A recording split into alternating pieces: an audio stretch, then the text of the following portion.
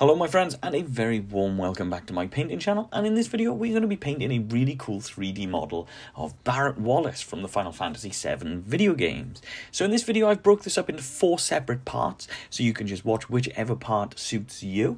And with that we're going to start with part 1, which is the skin and hair. So for the first things first, we're going to use a really nice dark rust 302, one of my all-time channel favorite colors, and we're just going to mix this on our palette here, and then we're going to take this straight to the skin. Now I'm just going to use one of my slightly more I don't want to say broken brushes, but a little bit more of my worn down and sort of older brushes, because for this sort of layer and for this sort of area we don't need to be too precise. We're just going to cover all of the skin area in this color. So we're going to cover all of the face, the arms, the fingers, and things like that. Not forgetting all of the area just underneath the arms, all around the chest and things like that, and of course all around the face and bits here as well. Just trying to cover this in this really nice dark brown. So this dark rust 302 is a great color. If you're used to watching me on the channel, you'll know that I use this to use as a base tone for a lot of different colors. Now from there, what I'm going to do, as you can see, I'm just going to mix this dark rust 302 with a little bit of flat earth. And what we're going to do, we're going to use the wet palette here. So that's all I'm doing, is just mixing. I've got a blob of the dark rust 302 on the right and a blob of the flat earth on the left, and then it's just a case of mixing these colors together. So it's about bringing a small amount of the flat brown color, the flat earth tone, into the dark rust, so that it gives us a little bit of a boost, so a little bit of a contrast shift and a little bit of a color improvement. Now as you can see, I'm using very thin layers as well, so the water on the wet palette is creating a nice thin down tone, so that means the paint's not going to be too over the top, it's not going to be too bright, it's not going to be too vibrant. This gives me the opportunity to use multiple layers to build these sort of tones up. And this is great because when we paint and we don't want it to be too over the top, we want to kind of build these layers slowly, so that then it becomes a nice smooth transition on the paint, and so that the colors and things blend together quite nicely and create this tone of contrast between the darker layers and the lighter layers. So as you can see, the lighter tone is already starting to make an impact, but it is nice and thin, so it's going to dry down in a really nice smooth fashion. And what we're going to do from there then is just using a little bit of water and a little bit of the flat color, as you can see, and then I'm going to add a little bit of the dark rust into this, so we're using more of the lighter tone than the darker tone. And this is just about practicing, mixing your paints together, mixing the colors and things like that, just to get to a tone and a texture that you're happy with. And that's all I'm going to do then, is using sort of the lighter tone. And again, you can see that I have quite a nice watered down paint here. I'm just going to apply this just on the areas where I'm thinking, or I feel like the light is catching on the skin. So this creates this really nice lighter sort of skin tone. Now it does look like it's very bright and vibrant on the model, but it will dry down darker, especially considering, don't forget, these layers are nice and thin, because I have used a little bit of water, as you could see, mixing the paints together.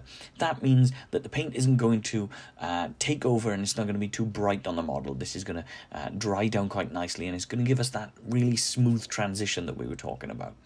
Now the cool thing with mixing your paints on your palette like this is it gives you the opportunity and the option of being able to build those layers up in between as well, should you want to. So you can mix a little bit of the darker and a little bit of the lighter colors as much as you like. So you can go 3, 4, 5, 6 layers and build those tones up as much as you like. And it is pretty simple. It's sort of as straightforward and as simple as that to do. Now once I've done the skin, because that's all I'm going to do to the skin, is just build those layers and build those highlights up by using those mixed tones of the 2 sort of browns. Once I've done that, I'm then going to move on to just painting the hair and the beard. And by doing this, I'm just going to use a tenebrous grey from AK Interactive. Again, as I always say on the channel, if you don't have this particular color, it doesn't matter too much. You could just use a black and that would work out equally as well for you, nice and simple, because that's all I'm going to do is just create a nice sort of black tone to the hair and just across the back of the hair and all down the beard as well. And I'm just going to dab a little bit just around the sides of the hair, just to create this illusion that there's a little bit of a very short sort of buzz cut going on. And that's all we need to do for the skin and hair. So part 2, we're going to move on and we're going to paint the clothes. This one is going to be a little bit of a longer sort of tutorial and a little bit of a longer part. And that's all I'm going to do is I'm going to start using an Ardennes green from scale 75. Doesn't matter if you don't have this paint. Another great alternative to this would be military green from Vallejo, sorry. So the military green would do a very, very similar sort of thing to this. It creates a nice dark sort of green base color that we can build up from. We're going to cover all of that on just the trousers, and once that's dry we're going to move on to use just across his leather shirt, just using leather brown from Vallejo. And this is going to give us a really nice tone. So this is going to separate and break up the brown sort of the colours and tones that we've got on the skin, but also give us a really nice sort of brown colour that is almost sort of sandy, or almost has a little bit of an ochre sort of tone to it as well. And this is going to break our model up quite nicely.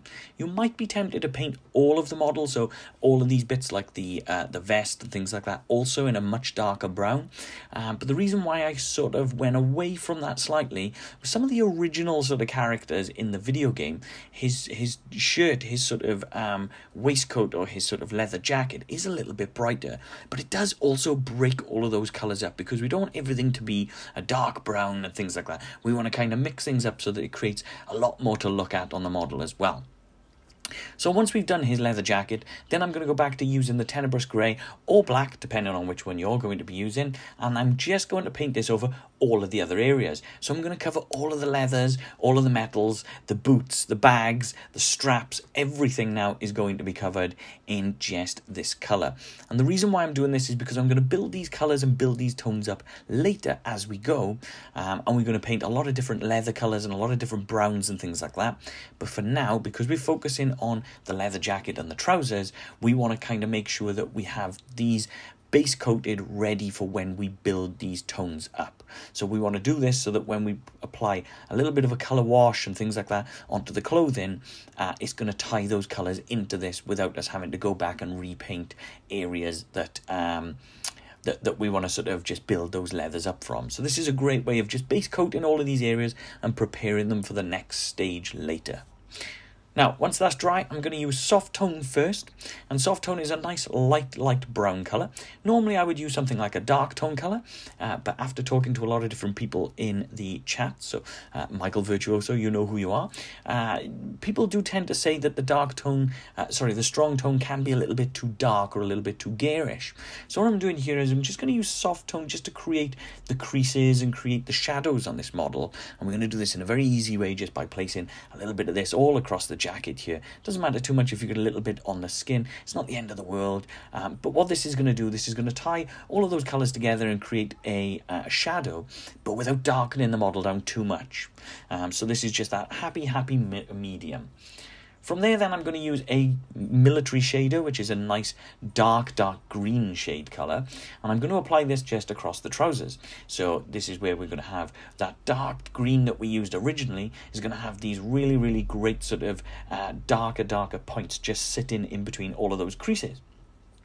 It's a very simple way of getting the darker colours into those creases and kind of giving you an idea as to where we're going to build up and where the paint is going to go next, and sort of how we're going to build the vibrancy and the highlights. Because the wash sits in those recess points and just creates this little bit of a small pool and creates a slightly darker area, this gives us the perfect way of building the colours back up. So once that's done, we're going to go back to the original colour that we used to begin with, which was the Ardennes green, and just applying a little bit to the brush, as you can see, and I'm just wiping off a little bit of the excess. I tend to use my palette a lot like this, which is why my palette looks so worn and so battered and so beaten, is because I tend to apply the paint onto my brush and then just use the edge of the palette just to drag off or scrape off any of the excess so that I don't overload my brush too much. It's always good to make sure that you don't overload your brush, because you don't want to put too much paint in one blob and then have to sort of rewrite it or fix it and things like that. So it's always good just to make sure that you've got just enough paint on your brush that it lasts, but then you can always go back and add more if you need to as well. And again, using the wet palette, this is giving us this really nice smooth transition, this really nice sort of wet watered down paint, which is giving us the ability to really bring this paint onto the model and transition this into a really nice even sort of way. And again, by the time this all dries down, this is going to create a nice even smooth tone onto the model. And as you can see, I'm just painting across all of those folds, leaving the shade in all of the recess points. Now from there, I'm going to combine that Ardene's green and a Sherwood green, and this is going to be how we're going to build up a nice smooth highlight transition. So as you can see, doing the same thing as what I did with the skin, just applying a blob of each into the wet palette, adding a small amount of water and combining these until I get a stage or a color tone that I'm quite happy with. Normally what I say to people when I do these highlights, it is just literally a 50-50, so it's kind of like a half stop up. And that means it's just one blob of each, equal parts of each, and that gives you a really nice smooth transition. I keep saying smooth transition on here because this is what we want. We want these paints to smoothly take to the miniature, we want them to dry down nice and smoothly, and we want them to blend quite evenly as well, so that it doesn't look over the top, overdone, or too sort of blotchy and things like that on the model. And you could see just how I use the very tip of the brush just to gently build up those tones and those highlights. And again, you can see that's all I'm doing is just painting across all of those raised areas, leaving the shaded areas as is. Now you can be very specific about where you want to place this, and then because we're using thin down paints, you can also use multiple layers to build that vibrancy, and that's how we build that color tone and that palette. Now once we've allowed that to dry, we're going to use just the Sherwood green on its own, and this time we're going to use a little bit extra water just so that we make this into almost like a glaze. So this is really thin, and this is just giving us the opportunity to be very specific about where we place this. As you can see, just using the very edge of that size 0 brush here, I'm just trying to apply this now just across all of those folds, those creases, all of those raised areas, and just kind of controlling where I want the highlight colors and those highlight tones to be, as you can see, just like so. And that's going to dry, as I said earlier, smoothly into the miniature in such a lovely way that it's really going to boost that character and give it sort of that illusion that the light source is catching on the top of his knee there, while underneath and on the back of his leg is a little bit darker and things like that. It's a very easy and smooth, simple way of painting and building up these transitions. Takes a little bit of practice just to get used to blending and watering down your paints. But once you get there, building up these smooth transitions becomes really fun and a really interesting way of painting as well, because it gives you that option of just blending these tones together and creating a really nice sort of final effect. The cool thing is, by using a wet palette as well, you're not stuck with just using the lighter, the darker, and that halfway in between. You can blend and mix those colors depending on what you need. So if you wanted to mix sort of a little bit of a darker part of the highlight and blend that in as well, you can do. It gives you sort of a real open source, a real open-ended way of painting, and a real nice different way of doing things. So once we've done the green and the trousers are looking great, we're going to go back to that leather brown, and then we're going to do exactly the same thing as what we've just done with the trousers, and we're just going to start to paint this nice thin layer of leather brown up onto the model. That's all I'm going to do is follow the way that the folds and the creases go. As you can see, just around his arm here, we've got these creases and these folds just underneath. So I'm just going to follow that with the very edge of the brush, and then using some of these little scratchy paint techniques. So just using the edge of the brush and scratching the paint down the model just like so. We're going to create this illusion that there's a little bit of a scratchiness or a bit of a worn out sort of effect on the leather jacket here as well. And it's nice and simple to do again. It's nothing majorly advanced, just using nice thin down paint, using the tip of your brush to create that illusion and create that tone and texture, and then just building up slowly, layer by layer, to get to the vibrancy and the consistency that you're happy with. As you can see, I'm going over a part that I've already painted here, just to build that vibrancy and to build that sort of tone up as well, just like so. And then we're just going to go all the way around. There we go, just again over some of the raised areas, some of the areas more towards the top of the shoulders, just to build that colour tone and build that highlight. And then we'll go through and build another highlight later. Now, this is the area where I can show you exactly what I meant by painting and making sure that we paint areas where the shade has sat in the recessed areas, because you can really see on the model where all of those little folds and creases are just on the front of the jacket here.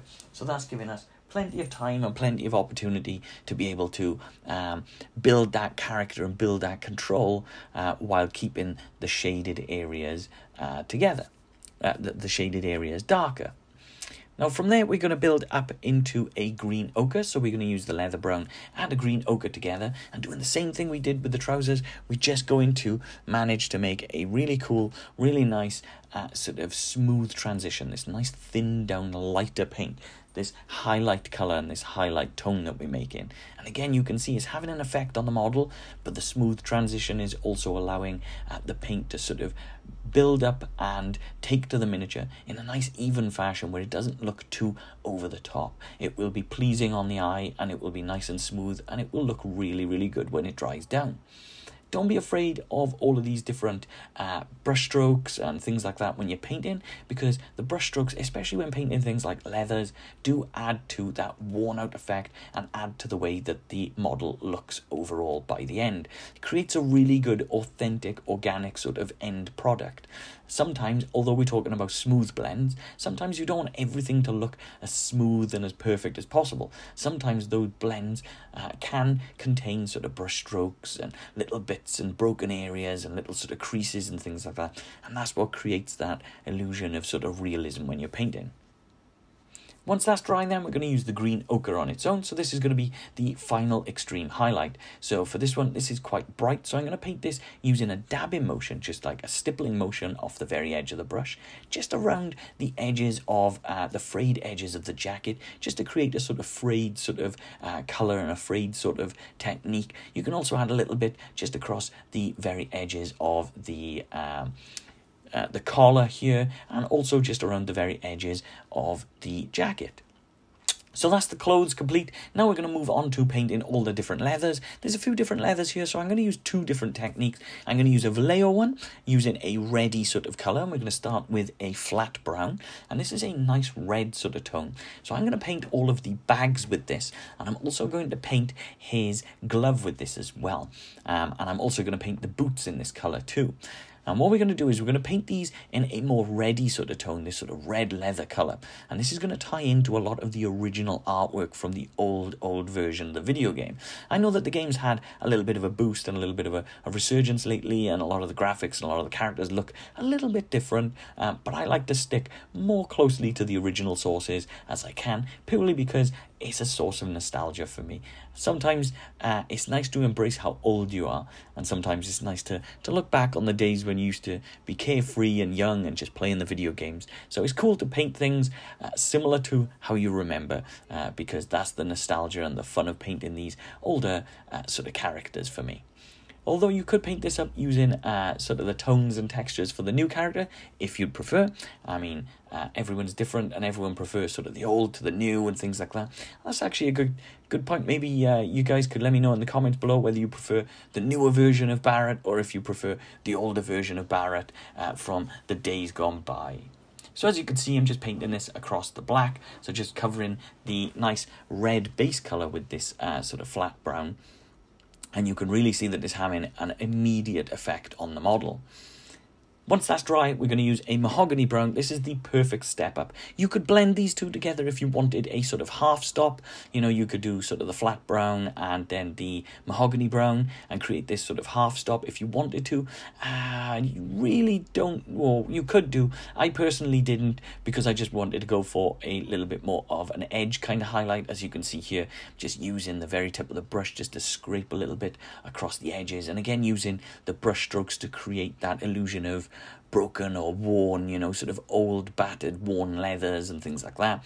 I'm just going to do the same thing by picking out the knuckle areas and things like that just on the gloves. And that's going to create, again, that illusion of depth and contrast, you know, where we've got the shade in the recess between the fingers, then you've got your base color, and then this sort of highlight just here, creating that highlight point just across the glove and across the knuckles. Again, simulating depth and creating a little bit more depth to your miniature, and making your model a lot more interesting to look at. So this is one of the two leather effects that I'm doing. As you can see, just scraping the paint across the models just to create like those scratches and scrapes across the leathers and things like that. And again, it creates a little bit more of an organic, more authentic sort of look and a more authentic sort of tone to your leathers, so that everything's not just a flat colour or one flat smooth transition. It's giving you that illusion that there's sort of depth, scratches, highlights and things like that. So you can really see that I'm doing this now on the boots as well. I'm using those brush strokes to build that tone and to build a little bit of that contrast and that like I say, those scratches, that sort of depth and tone and texture and things like that. So yeah, we're just going to build that just like so. It doesn't matter if you leave some of the brush strokes and you leave some of the colour underneath, because that's exactly what we're aiming for. That's exactly the sort of effect and the character that you can get out of the miniature. So once that's done, that's part one of the leather. This is kind of part two. So this is a leather style that I painted quite a few times on here. I wanted to show you guys two different leather effects in this video because I know not everyone has AK Interactive colors. So what I'm going to do is just using the AK Interactive leather brown. I'm just going to start to build this tone through the belt and the straps and things like that, and kind of show you how this one works. So this one is, as you sort of build it a little bit, it kind of has a similar sort of tone in some areas to what we've just used. The tone that we used from Vallejo was a more red brown color, so it kind of has this kind of reddy tone to it, whereas the tones that we're going to build on this one is going to be a little bit more of an orange tone. So they're both still warm colors, they're both still warm earthy tones, and they will tie into each other quite nicely. But what we're going to do is, by having one more red and one more orange, it is actually going to create a little bit of a difference. This means that the leathers and all of these colours aren't going to blend together too much. They're actually going to create little bits of character all of their own, and they're also going to create really good focal points on the miniature for your eyes as well. So your eyes aren't going to be drawn to just one big blob of the same sort of colour brown. Instead, we're going to have multiple tones of brown, between sort of the skin tone being one, the leather pouches being another, the leather straps being another, and that's giving us more to look at.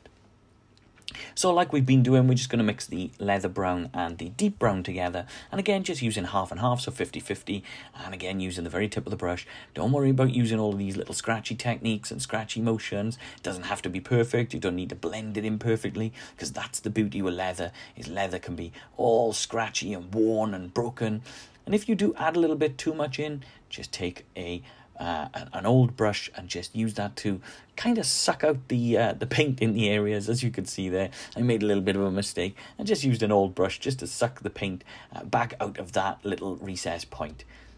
And there you go, you can see just using that sort of stippling effect, and it's creating more of a texture, which is what I was talking about earlier. You don't want everything flat, everything smooth. Sometimes these textures, they make a big difference to the overall look of the miniature.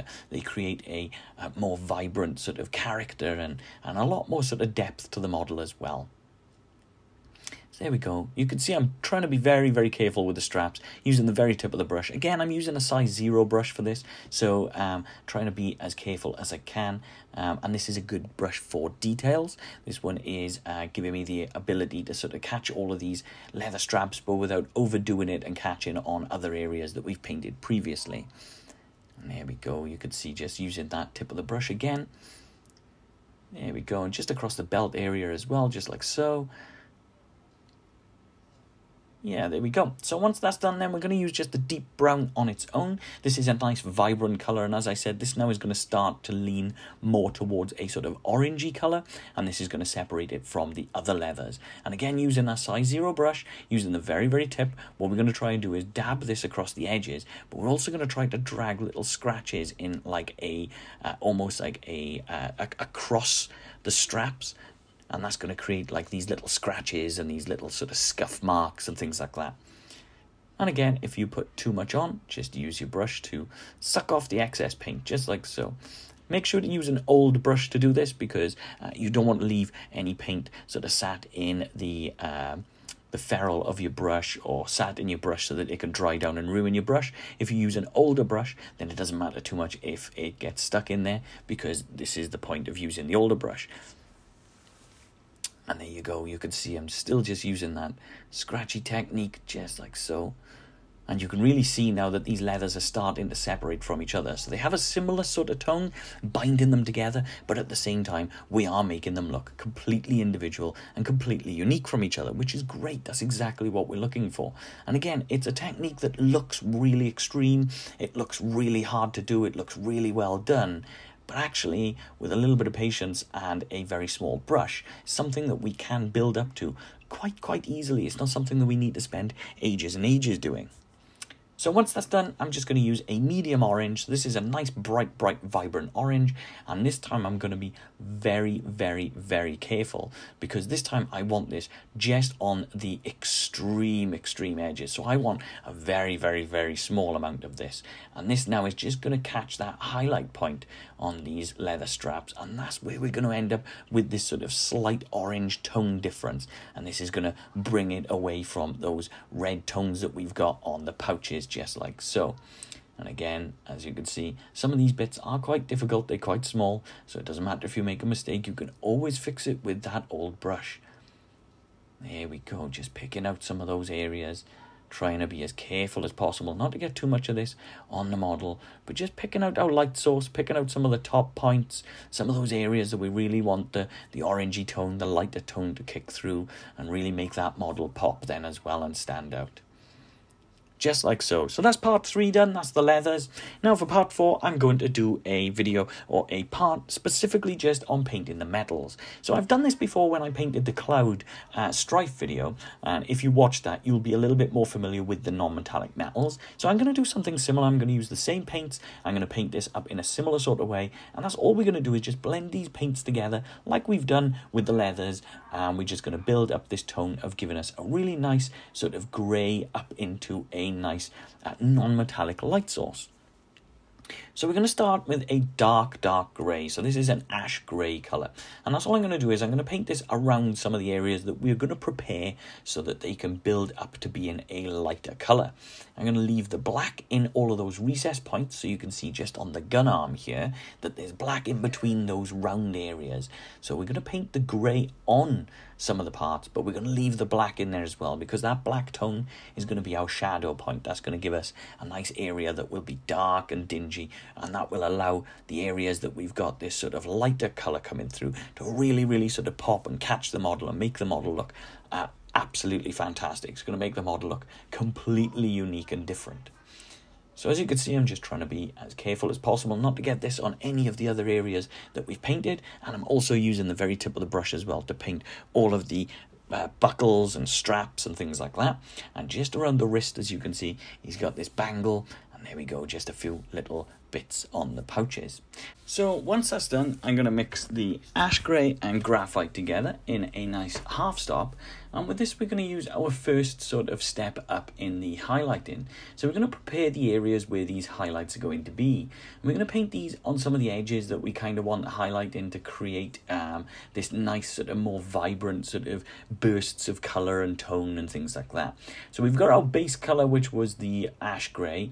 And by the time you mix these two together, and again with a little bit of water and things on your palette, you'll see how these will blend into the miniature and create this this sort of highlight tone. So we're just going to build this around the gun and around the bangles and on some of the little clips and things like that on the leathers. And you can see that I'm just going to be nice and careful to try to get this on some of those highlighted points. So I'm going to stick closer to the top of the gun arm for this. So we're going to try to paint the top area of the gun in a more sort of a lighter sort of tone, while we keep the underneath in a shadowy sort of darker tone. So we're going to go and we're going to build all of these tones up using these lighter greys and these lighter sort of off-whites and things like that, and create the non-metallic metal across the top. But then we're going to go back and we're going to use sort of blue tones and blue colours and things like that. I'm going to paint that underneath to create that illusion of cold, cool temperature underneath, while the light source and the heat and things like that are going to be hitting across the top. So you can see that I'm just running this across the miniature, running this across the areas that I'm preparing for that highlight tone. And again, don't worry too much about your brush strokes, because that's going to add to the worn out, the scratchy, the sort of broken down effect and things like that as well. So once we've done that, we're going to use the graphite on its own. And again, we're just going to do the same thing. So we're going to use those scratchy sort of dab-in effects, watered down sort of paint so that this creates a highlight illusion color. And we're just going to start to build up where we want these highlights to be. We're going to be as careful as possible using the tip of the brush just across some of the edges and some of the areas that we kind of want to control where that light source is going to catch.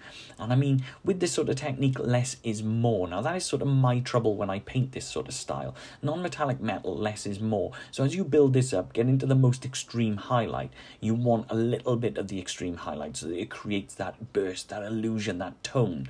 For me, what I tend to do is I tend to add possibly a little bit too much of the lighter light source. I mean, you guys can be the judge of that at the end and let me know whether or not that's something that you agree with, or if you think that you enjoy my sort of own personal style of doing the non-metallic metal, because there's a lot of different ways to do these things, and I like to paint in my own way. I like to sort of do my own thing and kind of show you guys how I do it, and offer you guys a kind of different way of painting so that you don't have to stick to the same things over and over and over again. Just kind of creates a little bit of a more diverse community with a lot more sort of different kinds of effects and things like that. I mean, the more different styles and techniques that we've got, the more interesting this sort of miniature community is, and the better the models look and things like that as well. So once we've used the graphite on its own, we're going to use graphite and silver grey mixed together as well. And again, by blending these two together, this is going to create a really nice sort of first stage main highlight, because this is going to be the first highlight that really sort of grabs your attention on the model. That silver grey is like magic, because the silver grey really does sort of allow areas to really pop. You can see it almost looks like the light is just catching that one side that I'm painting now, because that silver grey is giving it that really sort of extreme sort of highlight, which is it's fantastic. It's a real, like I say, it's almost like magic. So we could just paint a little bit just down the bangles again. As you can see, each time I'm painting a highlight, I'm painting less and less, so that creates almost like a pinpoint highlight, almost as if the light is pinpointing or catching on a certain part or a certain bit of the model, because you don't want to paint all of it. You want the light to just catch on an area, and that will create more of an organic kind of looking non-metallic metal, this sort of organic looking steel or whichever type of style that you want. Now, like I say, less is more. You could make this gun a lot darker than what I have and then just sort of build up towards the very top, whereas I've sort of done halfway. But again, like I say, you guys can be the judge of that later. You can tell me sort of what I can do to improve, or whether or not you like this way that I do it.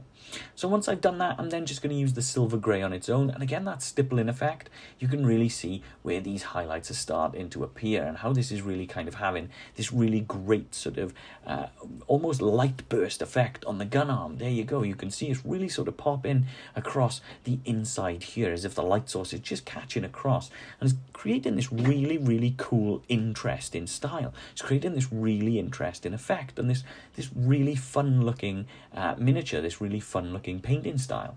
And again, I'm doing the same thing just across the sort of stomach area here, the belt buckle where the materia is, and you know, just across the buckles, across the pouches and the leather straps and things like that as well. All of these are going to be done in the same sort of way and in the same sort of pattern. It's just a case of building this texture and this layer up as you go, and seeing sort of how you would do it and how you would approach it, and sort of build in as you go. The cool thing is, if you overdo a little bit of the light source, you can always just go back to the slightly darker source and just bring the darker source back in, so that it blends that colour together, so you don't end up with too much of a bright sort of tone. And you can see there I'm just adding a little bit just across the very edges of the gun barrels as well. And once we've used the silver grey, we're going to use a white. So this is just pure white. And as you can see, I'm going to be a little bit more controlled and a little bit more sparing where I place the white now. So as I was saying to you earlier, this is going to give us this illusion where that's where the burst of light is just catching on that part of the metal, on that part of the model. And that's creating that non-metallic illusion, just like so.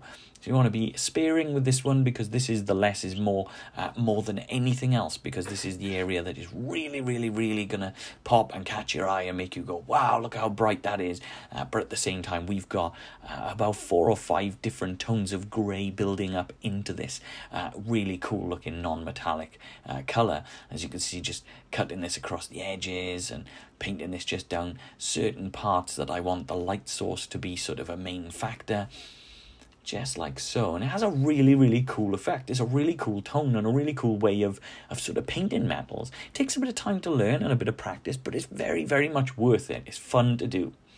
So once we've done that, we're going to use anthracite grey. So this is a very, very sort of bluish grey. So as I said at the beginning, we're going to use a lighter source across the top and then a more sort of darkened steel, sort of cold blue across the bottom, just to create that tone and that illusion. And as you can see, I've watered this down quite a bit into being more of a glaze, and we're going to glaze this back up into a bit of that white as well, because the layer isn't going to be too flat. It's going to create a little bit of a nice blend and tone some of the highlights and some of the darker points together in a really nice even fashion. You can see how much of an effect this has just on creating this layer. And if you put too much on, don't forget what I said earlier, just use a old worn out brush and just absorb some of that paint back off the model, just like so. And there we go, and just add in some of the blue back in here. There we go. And it's really starting to create an amazing looking sort of steel kind of metal sort of colour, but without using actual metallics. I'm also just going to use an ocean blue. You can use any blue for this, or you could use red if you wanted to, and pretty much that's all I'm going to do is just pick out the small sort of sight on the front and back end of the gun. You could use a red if you want it to be more like a laser pointer or anything like that, but I've gone with blue just as if it is a scope, just to kind of create this cool looking scope on his gun. And all in all, that is Barret done in 4 parts. And hopefully in this video there's been a lot of cool little techniques and cool little clips and snippets and things that you could take into painting your own models, even if it isn't just painting Barret from the Final Fantasy game. You have to let me know in the comment section below what you think of my overall version of Barret, if you like the mixture of the different browns and how they've come together, and if you like that I've stayed true to the original source, and of course what you think of my non-metallic metals. Also, if you haven't, don't forget, this is part 3 of my Final Fantasy VII journey, and I do already have a video on Cloud Strife and Tiffle Lockhart already for you guys to go and view as well. So check those out when you get a chance, and let me know in the comments below on those what you think. As always, my friends, I really appreciate all of your time, your positivity, your energy, and I thank you so much for everything that you've done here on the channel and continue to do so. I am truly humbled by all of the positivity and the energy that you show me here on the channel, and I am forever grateful for everything that you do. Please, my friends, as always, take care of yourselves, look after each other, and I will hopefully see you guys in the next video. Bye now.